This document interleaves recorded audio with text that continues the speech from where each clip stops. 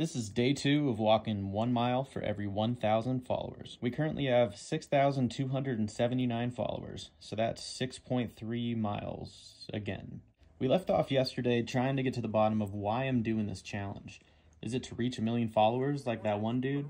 To get in shape so my tray flips aren't trash? Force myself to do something uncomfortable every day because I lack discipline?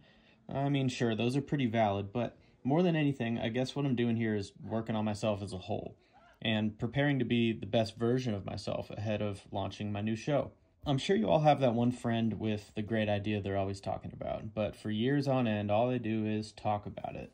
That friend has been me, and it's time to stop my yapping and do it already. Over the last 9 years of driving Uber, I've driven over 30,000 people. I've had some of the best and worst experiences of my life behind the wheel, with more crazy stories than I can count. Like that one time I became Wayne Gretzky's private driver for the day and drove his whole family to their private jet.